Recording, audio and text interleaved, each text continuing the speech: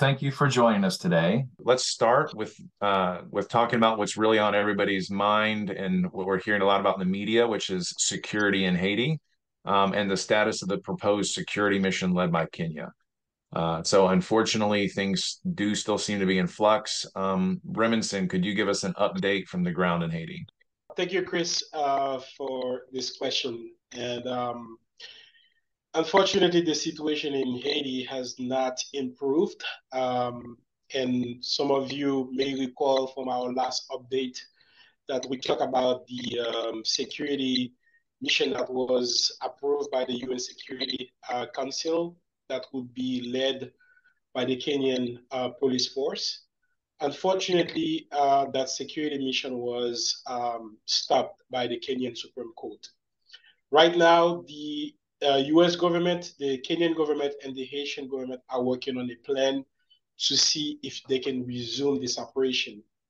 Meanwhile, we have seen a huge increase in the political instability in Haiti and the security of the people. So there's been a lot of manifestations. Unfortunately, there's been a lot of roadblocks, and which basically prevented, kids and children from going to school, and nurses and doctors from accessing, the clinics and the hospital in Haiti.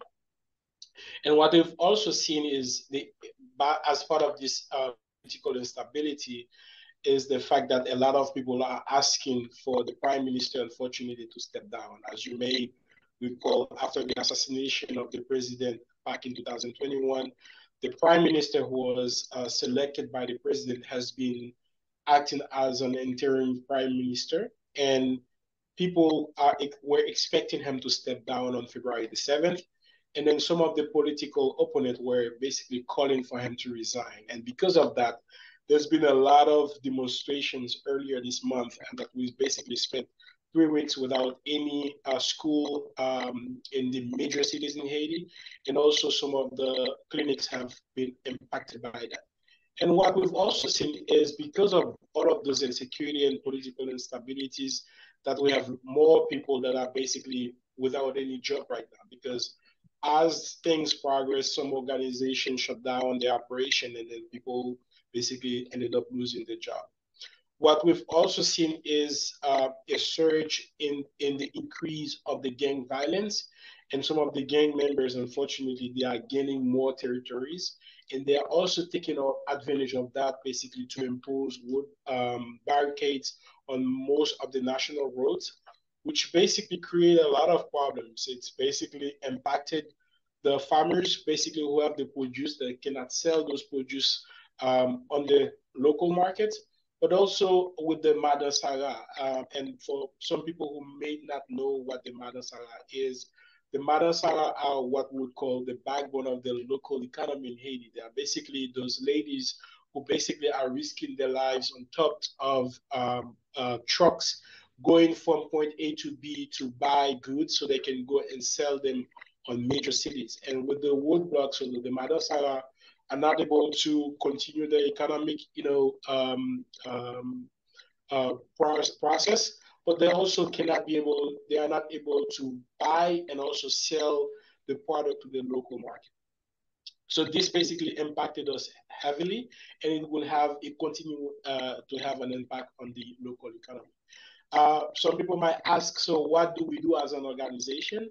So I would say that at MFK and one, because we are located in Cap Haitian, in the north of Haiti, so I think a lot of those are not heavily impacting us, but we have a contingency plan, basically, where we create a local team. Basically, it's a task force with people living nearby the factory. So those team members, basically, they are the one who take on the mission to keep the factory running when we have a situation like this, because people who live far away cannot travel to come to the factory. But with this critical team, that they are able to continue to come to work, and without jeopardizing their safety and security, so they are able to come to work keep operation running while waiting for the situation to resume so that we can continue with the process. So basically, this is what is happening. So we are hoping that we can have everything, resume to the normal. But in the meantime, this is what we are doing basically to make sure that we can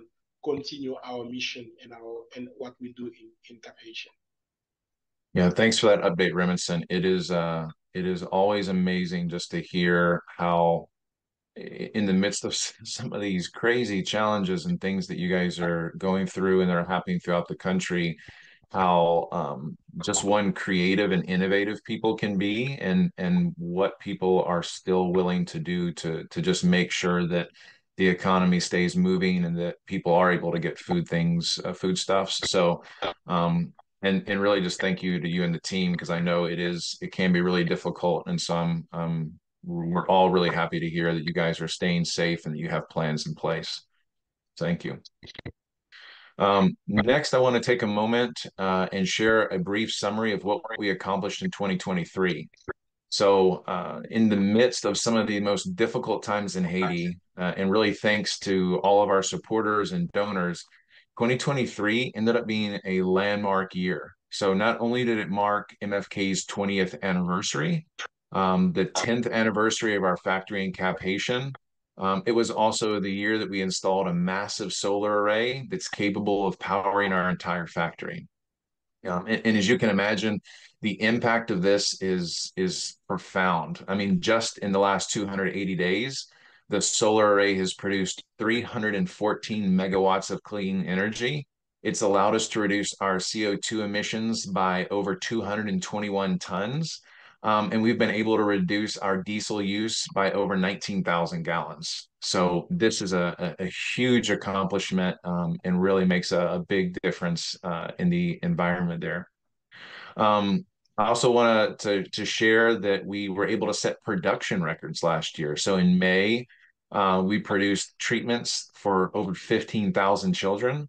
And so really it was a visionary decision for us to invest in solar power. And I think at the time we were planning it and putting it into place, we had no idea how much of an impact, we just couldn't have imagined how much of an impact it could have made. Last year, we also, I think another great highlight from 2023 is we were able to distribute our school snack, Vita Mamba, to over 20,000 school children to help prevent malnutrition and anemia. So that's 20,000 children receiving a critical nutritional supplement that when they may not have had access to meals at home. And so this makes a huge, huge difference. Um, and really to top it all off, as we're looking at 2024, we can see that MFK we're well on our way to treating 1 million malnourished children and mothers. And this is a huge milestone for our organization that really is only made possible because of one, the dedication of our team in Haiti, and two, the dedication of our many supporters. So 2024 is going to be an exciting year, and I want to thank Remington and everybody for helping to help journey with us on this year. So um, now I guess rolling into 2024, there's a few things I want to highlight. One is our progress in expanding our agriculture activities. So we, through two large grants and a partnership with the World Food Program and Haitian universities, we will be providing training to more Haitian farmers to help them increase the quantity and the quality of their crops, so they can really feed their families and make a decent living. So with these partnerships, we're expecting to reach over 300% more farmers than we did last year, which is going to make an incredible impact on food access in Haiti. Um, so as you can tell, we've been able to make some giant steps towards moving forward, building resiliency and sustainability in Haiti, with the goal really of reaching zero hunger. Now with these updates given, I think I want to take a moment here, stop, open the floor for some questions. And please feel free to continue to put your questions in the chat, and our moderator, Melissa, will share them. So Melissa? All right, thank you, Chris, and thank you, Remington. I've received a couple that have been sent directly to me already. Our first one is MFK currently experiencing any supply chain issues? And if so, how is that being managed? Thank you, Melissa, and thank you for this question. So, as any other organization in any other places in the world, I think supply chain is a problem that we have to face. And I would say yes, we are facing some supply chain challenges, and some of them are due to, the sourcing of the raw materials. Some of those challenges are due to maybe the process of custom clearance that's basically impacted heavily by all of the situation that I mentioned above, and then some of them may have to do with storage capacity. And I think we have been working on the plan to make sure that we can, get solutions and solve those problems. And so far, we are in the verge of solving most of those problems. We are basically in the process of negotiating long-term contracts with most of our suppliers to make sure that we can secure supplies, and then that we can always have the availability of those raw materials. So we are working on that. And one of the major challenges that we face for 2023 and for 2024 that we know that we have to work on is to improve our on the custom clearance processes. And one of the maybe challenge that we discovered, or issue that we discovered earlier, was that with the broker that we're working on, that we needed to have workers that have the more capacity and that are able to actually work with custom and making sure that they can actually have the process very well defined, so we know exactly what is happening. So we late 2023 we started working with new workers, where basically we are improving our relationship and partnership with the local custom staff in Cap Haitian, but also improve our partnership with customs and workers in Port-au-Prince. So we are working on that, and we are already seeing there will be some progress made out of that because of that relationship of the new workers that we're bringing in. And we're also working on plans to improve and to increase our storage capacity, to make sure that we can actually produce more, but we can also increase our inventory in terms of raw materials. So I think those problems are there. They are true and big challenges, but we are really working on them to make sure that we can solve those problems, so we can continue our mission, to produce and distribute our product to the end users.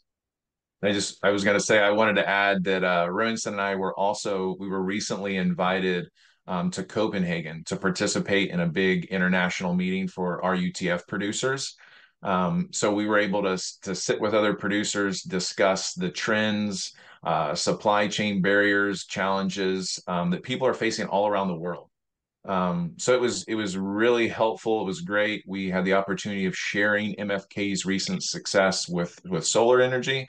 And we also really had the chance to collaborate and learn, right? To hear from other producers what their challenges are, and what successes they found as well. So that was another great opportunity, and has helped us think about some of our own challenges differently. Back to you, Melissa. We have our next question that's come in, and it's related. We've heard of a one-stop custom process that was coming into play. Can you elaborate on that? And is Cap Haitian still the safest way to get into Haiti? Remington, that would probably all be for you. I would start with the second phase of the question. I would say it's a big yes, yes. So in Cap Haitian, as I stated in the previous update, we basically are, although we are isolated from Port-au-Prince, that's true because we are in the countryside, but it's a good advantage because we have our own international airport and also our own international port. So basically everything that we're receiving when it comes to maybe air shipment or even with the ocean, they are coming directly to the port or the airport of Cap Haitian. So we still have staff coming from the St. Louis office to come to Haiti from time to time. So of course, if there's any problem on the street, so we monitor the situation, that we are very cautious about having people coming in. But so far, we have not had any issue that I would say that would impact our staff from traveling to and from Cap Haitian. And also having raw materials coming in so far has been a great thing. So yes, with custom clearance, we are basically working on different processes. And as some of you may know, that we have an accord with the Haitian government, basically, where they allow us to import our goods, so that allow us to do our product. And it's basically a process where every year you have to renew the agreement, or what we call the franchise. So we are basically working on that, to continue working on that, and we are hoping that we can have this as a one time. But so far, what we are able to do is basically getting everything coming in, collect our checks of anticipation, and making sure that we can continue with the process. I hope with this new broker that we can find new ways of doing it, but this is what we have in place. So, Chris, I don't know if you have anything that you wanted to add on that subject, but so far that's what I would say. No, I think the only thing I would add is just really another thing that's really stood out is customs has never been easy in Haiti. But it's been amazing to see the progress. Remenson and Gerald, one of our other key staff in Haiti, has really been able to make during the midst of all this, to really build those new relationships, to actually invite people from high offices in the Haitian government to come visit our factory, to see what's going on, to see what we're doing in the midst of all of this.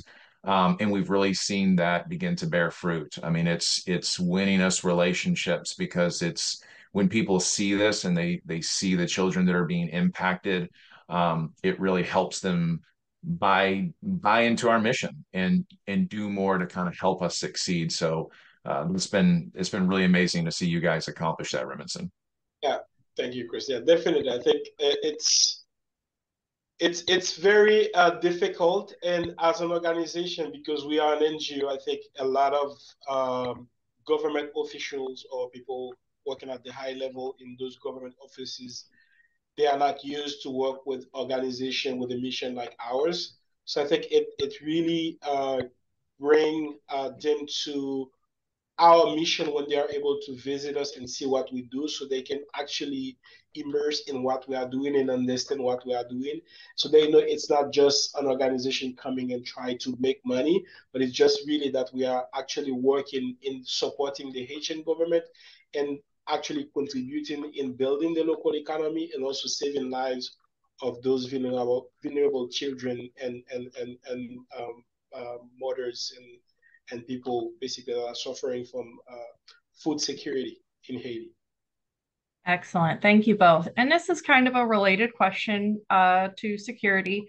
How are the roads going from Cap Haitian to other areas, some rural spots like where our clinics are, where our farms are? So I want to maybe break this into phases. I think I want to focus maybe on the north and northeast area, and then I can maybe speak generally for the other cities in Haiti. So what we are seeing is, as I stated earlier, when there's call for demonstrations, manifestations, so it's most of the time it is nationwide, because people are taking advantage of that to to block the roads, and making sure that they can paralyze traffic and movement from point A to point B. So what we've seen, especially in the northeast and maybe part of the north department, so most of the time everything is calm and safe. But when there's demonstration like that, so what we do, we monitor the situation. So we do have staff who lives far away, and they basically keep us informed about the situation of the road. And if there's any problem, that we will not put anybody at risk to ask them to come to work. So, and that also would be the same for distribution of goods. And what we do is we look at, and most of the time, the weekends are when they have take a break. So if there's an urgent matter for us to do deliveries of goods to a clinic or to an MSPP depot or to one of our partners depot like WFP or UNICEF, we will work with them to plan to do the distribution over the weekends, like maybe on Saturdays or Sundays, that even if they are not open, but they can actually open the gates, our truckers can travel over the weekend and then get there, and then in the during the week they can unload those trucks. So the issue with gangs, unfortunately, as I said, is a big issue. I think there are still some part of the metropolitan area that are still controlled by gang violence. So we just have to be cautious about the situation. And of course, when the national police are able, so they would act on those peripheral to make sure that they can basically create access to some of those locations. But it's remained a challenge for everybody, not only for MFK, but for everybody operating in Haiti, that they have to be careful and cautious about the situation in Haiti. Thank you. And you kind of touched on just now our partnership for distribution with World Food Program, UNICEF. Somebody has asked, do we have enough product right now to also supply them for international support, since we do also export to 17 other countries? I will try to answer the first part, and then Chris, I will let you to continue with that. So since 2023, and I would say since post-COVID, that we've seen there's an increase of cases of malnutrition and food insecurity in Haiti. If some of you might be aware of that, last year, half of the Haitian population were in a extreme poverty, and they needed to have food. So about 6 million people were suffering with food insecurity, and because of that, with our partners like the World Food Program and UNICEF, especially UNICEF, that we in the past used to export on behalf of UNICEF. So the strategy was that we should focus first on meeting the demand locally, and if there's any excess product, then we could have the discussion to ship to externally. Sorry. So far, what we've seen is the need for local demand continue to increase, and the reason is because there's a lot of violence, and a lot of people basically are moving to temporary places where basically they rely on the government assistance or on other partners' assistance to feed them. So the demand continues to increase as gang violence continues to increase, as gang continues to gain more territories. So far, our main focus basically is to focus on meeting the demand locally before we can even go beyond the Haiti market. Over to you, Chris, if there's anything that you would like to add into this. No, I think you pretty much answered it, Robinson. I mean, the sad reality is that the demand right now in Haiti is so high that we're able to focus all of our production on just meeting that local demand. So it's we're thankful to have great partners to collaborate with, many small organizations throughout the country, and then of course World Food Program, UNICEF. But all of our product right now is focused in Haiti. So I think we have all of our questions that have come in for the day. So Chris, would you mind wrapping us up? Sure. Yeah. Well, thank you, Melissa, and thanks everyone for joining us today. Thanks for your great support of Meds and Food for Kids. Um, this is definitely is definitely the worst hunger crisis we've seen in a generation, and we need all the support possible right now to keep this generation of children in Haiti, and the rest of the world alive. So I want to just thank you again for coming to this dialogue today. I will just stay safe, be well, and we look forward to seeing you at the next briefing. So thank you all. All right, thank you all, and take care.